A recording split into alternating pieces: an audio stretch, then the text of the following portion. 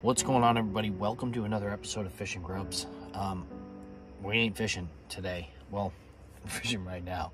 The fishing episode is going to be on the Carp Angler TV YouTube channel.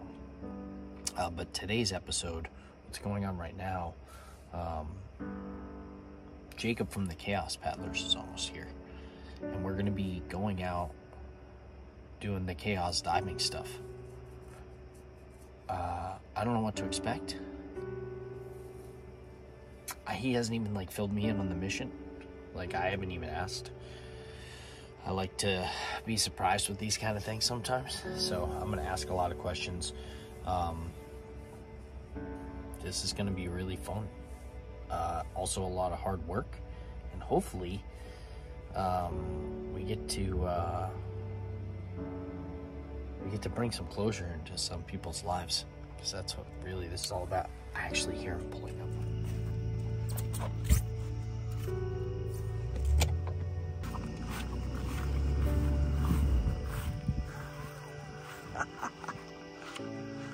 There she is.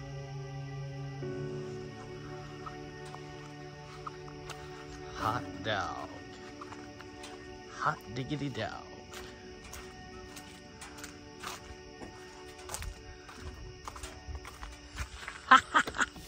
Hello. What's up?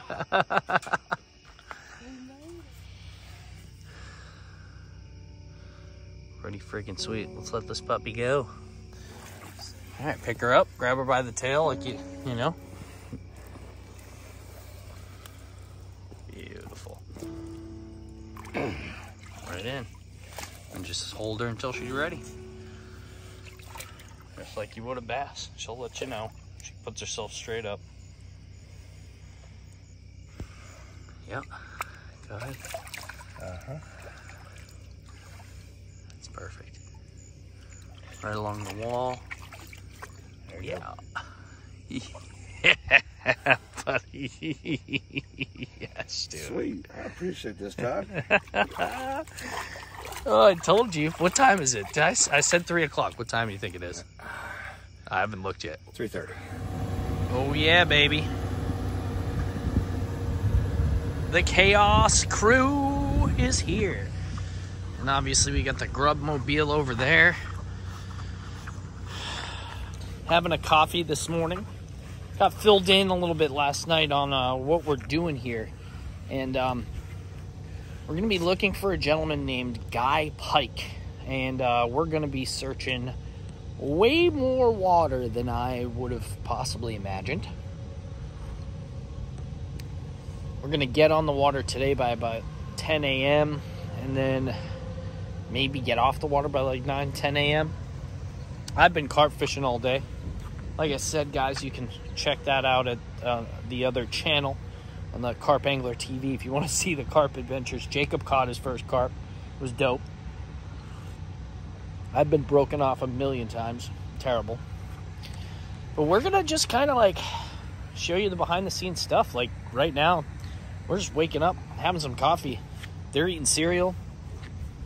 We're kind of talking about what we're going to be doing here.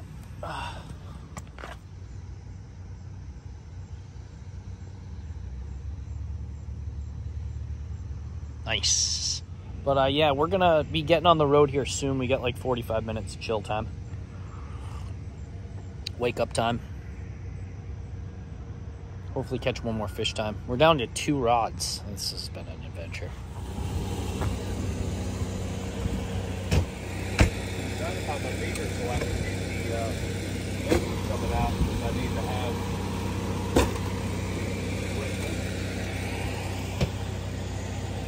This thing apparently, guys, is its own boat. It's its own thing. It does its own thing. Goes out there, swims around. Maybe it'll catch some carp for us. This is what we call a little buddy. Dennis Waters made this several years ago. This was the last one he actually made before he passed away. So it's a little dirt, it's a little dusty due to the fact it's in the back of the RV, but it's a boat. What this boat does is it sonars the water just like a regular boat would. With the sonar on top, and then you got the transducer on the bottom. remote control boat. Scans, and my phone right there, if you grab it, shows you the graph. Oh, I lost my sandal. So you wonder how you were getting, or what you were getting stuck on? We're about to find out. Let me get my sandal down here. That's crazy. All right, let's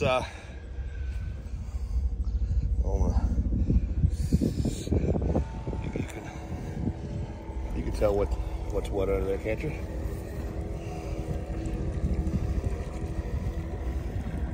It's 12 foot deep right here. Where's your line?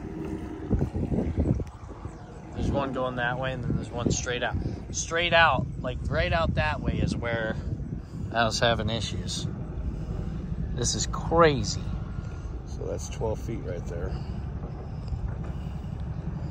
So those mussels? Already started.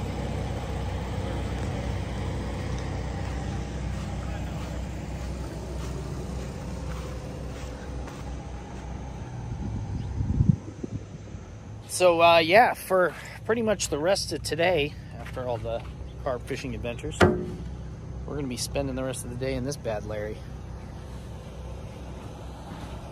Really cool boat, and it's got the best sonar. Obviously, like the stuff we use on the ocean, stuff professional bass fishermen use, and we're gonna be using that sonar, that exact same stuff, to hopefully find some things underwater that aren't supposed to be there.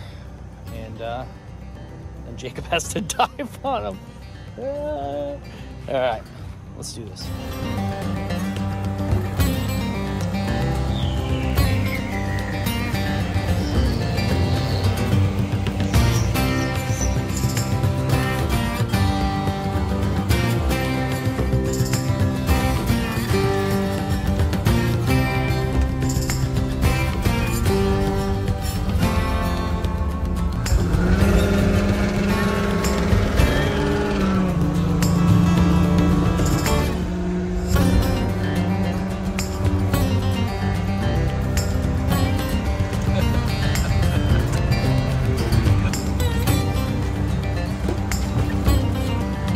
What up?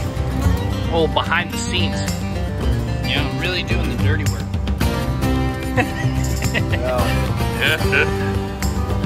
Sure does dirty to your wallet.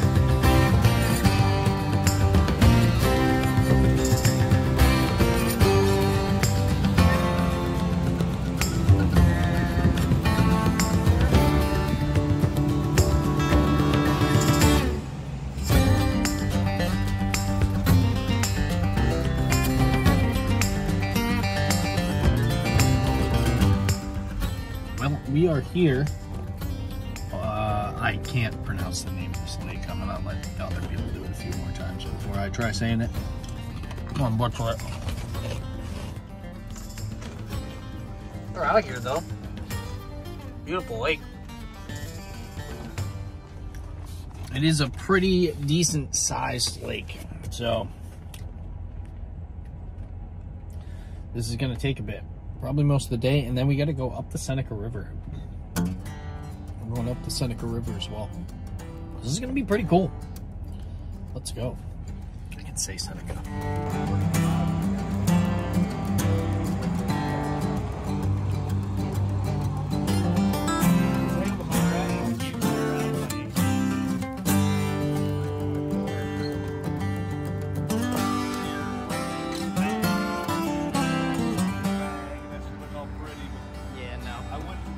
This is chaos.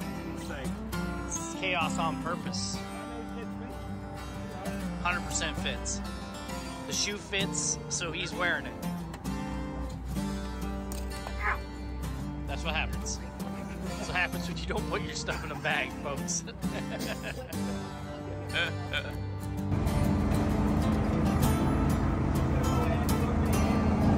That's Maverick.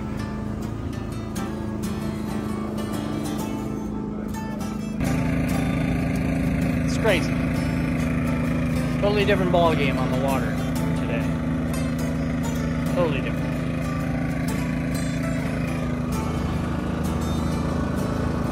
A lot of waiting for Jacob, huh?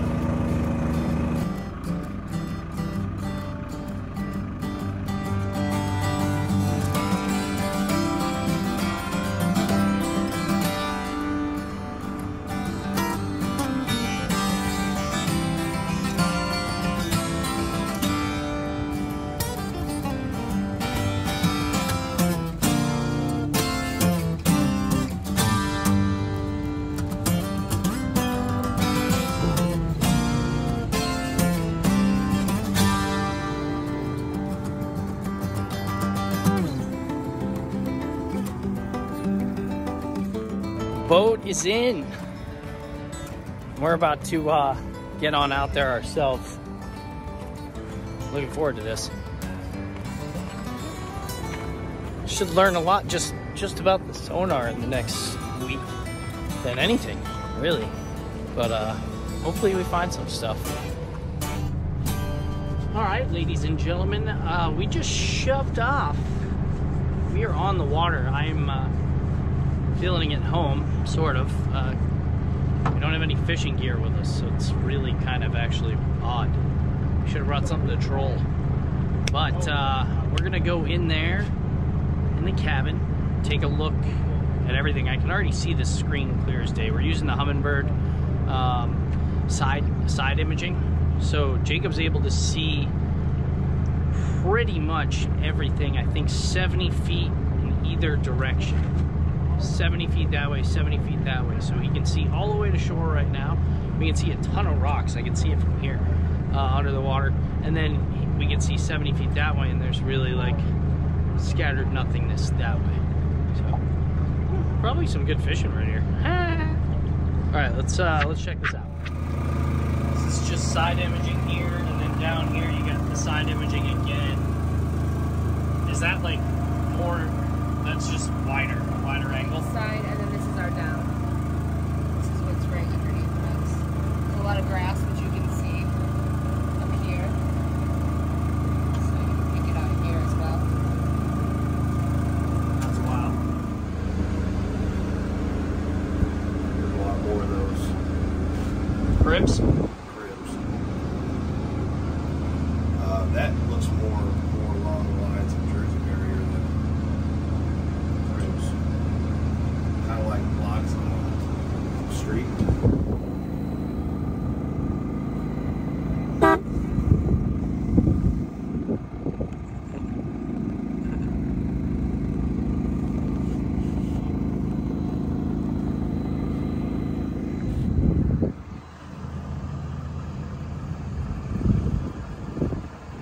We're putt-putting out here. It's raining lightly, but we get the cabin, so it's perfect. I mean, and it's not even bad to just be out here. Obviously, I'm just standing out here. This boat is sweet. Matey. We're going like 2 miles an hour, and just paying attention to the sonar at all times. So, gotta cover this whole lake twice. We're gonna go around the entire lake like we are doing right now, and then we're gonna go like 70 feet that way or something like that, 100 feet that way or whatever, and do an entire circle of the lake again. That's it. And then tomorrow we got a much bigger lake to cover. We're gonna be doing some of the Seneca River today, I believe, as well, which is pretty cool.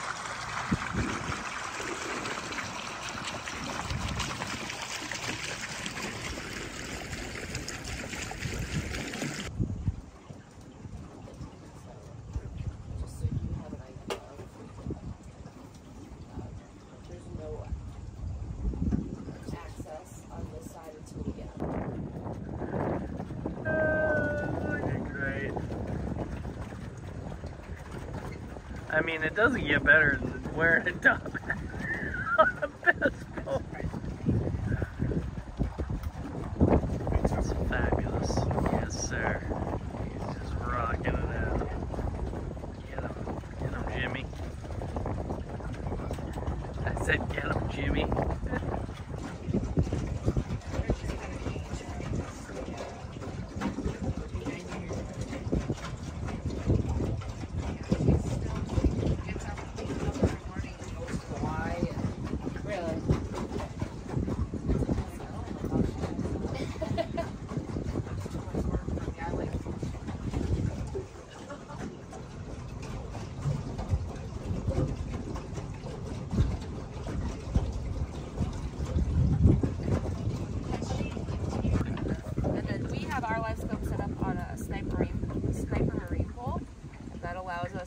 From here, 360 everything in our environment. Just like a trolling motor.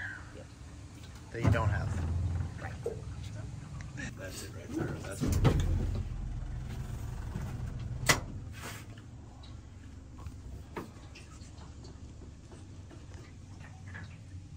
it's a boat. Yeah. Plain as day. See it? It's a bus. It's a school bus. So searching the Seneca River over there by the location of the family member. We didn't see anything. We did find a boat out in the middle, but other than that, we didn't find anything. This is getting really super shallow, isn't it? The other side is like deep. So we're in about 6 feet of water now, going on the backside of the turn off Seneca Lake River. From there, we're going to search the rest of Onondaga Lake, and then from there, tomorrow, we're going to go to Oneida and search. There's a couple creeks. No, there's one creek, and then a beach area that we're going to search, and on 81. With that, I think we're also going to do, there's another river there, right? Yep. Up towards Brewerton. And that'll be for tomorrow, but we're going to finish this off. The Onondaga Lake is pretty decently sized, but from what I've seen, we've gotten out far enough that everything's been searched. So I'm going to say on the side that we have searched, there's nothing there. We're going to go to the other, except for the shipwrecks. We did find one of the shipwrecks that was 1800s. I don't think we got a video of it, did we? Look at all those logs. So yeah, anyway, we'll keep you informed.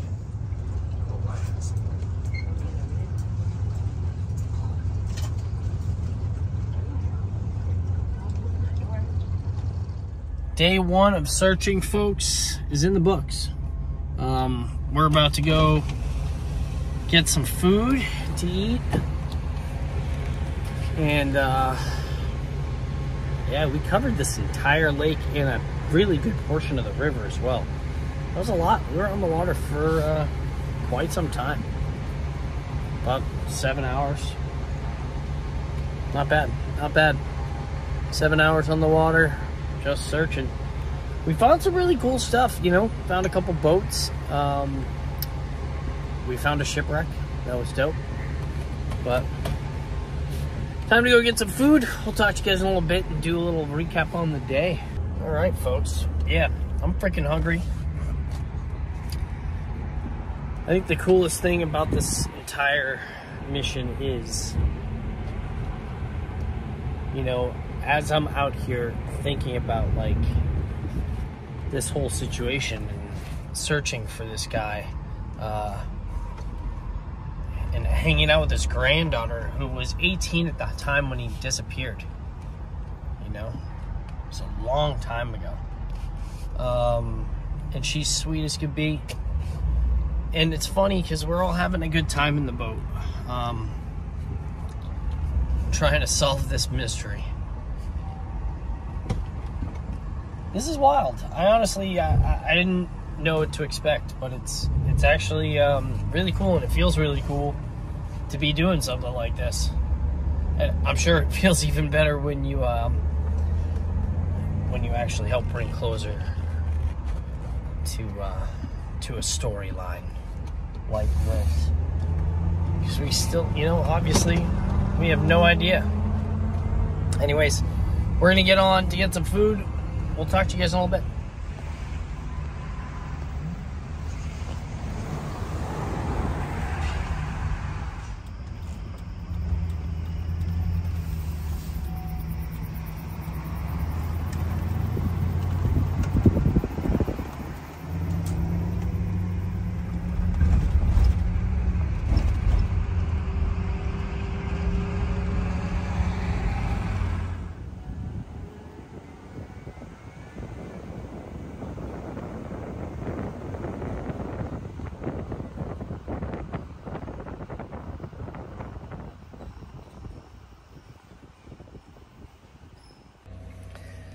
Oh, wow.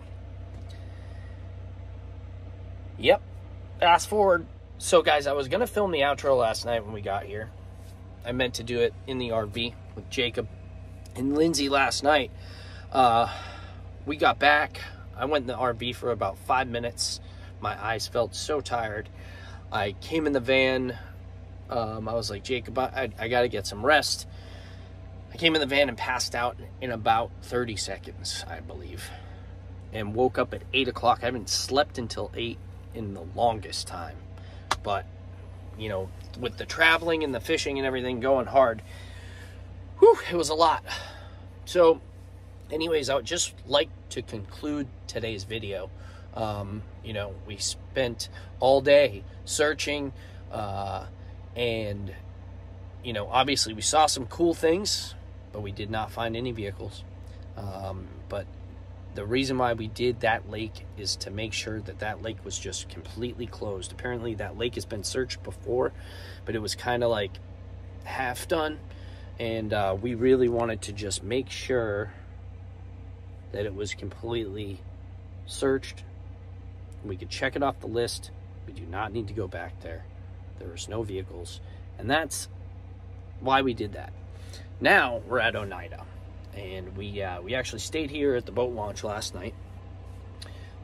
It is absolutely gorgeous looking, but it is kind of treacherous out there today. Not treacherous, but it's windy, and this is a big lake. This is obviously not the ocean, which we're very used to, but this boat that we're going to be in, it's not a boat meant to be on the ocean.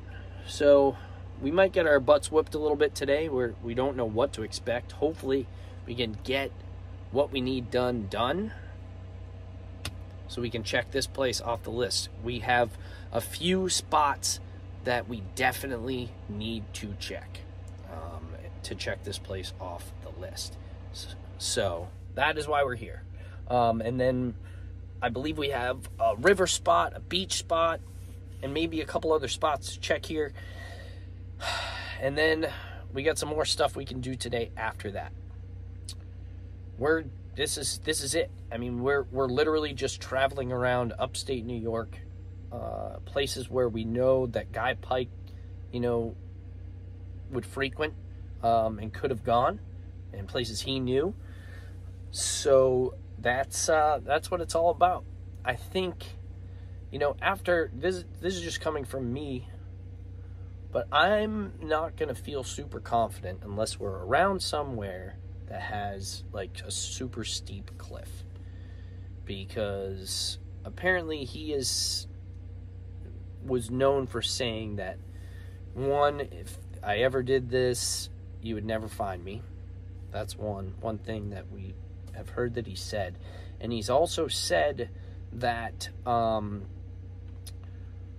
he was going to drive off of a cliff. So, to me,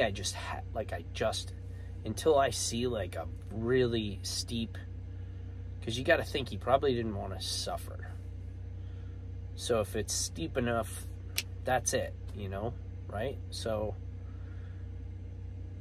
I mean, that's just what I'm thinking. But again, you never know. Like, Jacob's found people that had dementia, like, directly in front of the boat launch, because they just, like, drove up to the boat launch and kept going forward. And he's found people literally right there, you know. It's one of the first cases I ever watched of Jacob's back in the day when he started doing this. I'll never forget that. I was like, oh my God, that's wild. There was a case in Rhode Island recently where somebody was like right off the boat launch, and that was the first thing I thought of.